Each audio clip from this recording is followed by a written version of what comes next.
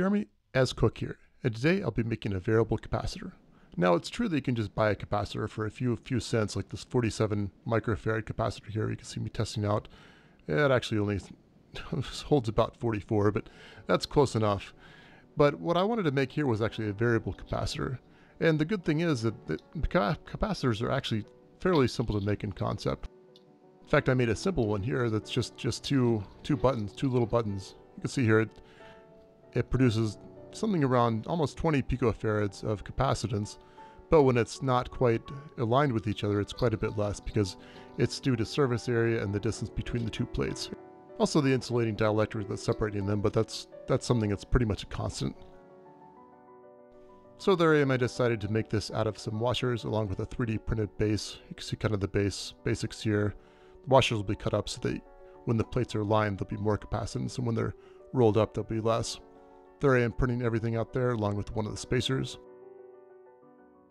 And then I cut up the washers, so the bottom washers, the 2-inch diameter washers, can fit into the base, while as the top washers here get cut out and they can be aligned with the bottom ones, or not aligned, depending on how much capacitance you'd like. Everything right here is attached together with these little wires, everything made nice connections there. Hammered it down, and then I had one side of the capacitor. On the other side, attached everything through this 1/4-20 bolt using the spacers there that I printed out. And everything's going on nicely, except for that piece. Needed some pliers to hold it in place while I screwed it in. And then I had to lock everything down with opposing pliers. After that, I bolted another wire down to act as the other electrode. Probably should have used actual wrenches here, but you know, use what you have, I guess.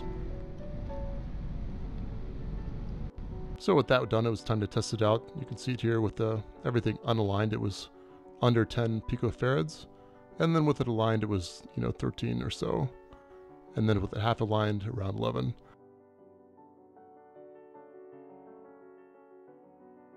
You can see it here, it's a pretty pleasing motion, and if you needed more, you could just add more leaves to this or make them closer to each other. Thanks a lot for watching. If you liked it, be sure to give it a thumbs up, consider subscribing, or even leave me a comment. Oh, and one more little clip. I thought I'd show this. To begin with, I actually made the base a little bit too thin. This made everything hard to screw in. So I guess the lesson here is make sure to leave enough space for assembly. So, thanks for watching. This is Jeremy as Cook, signing off.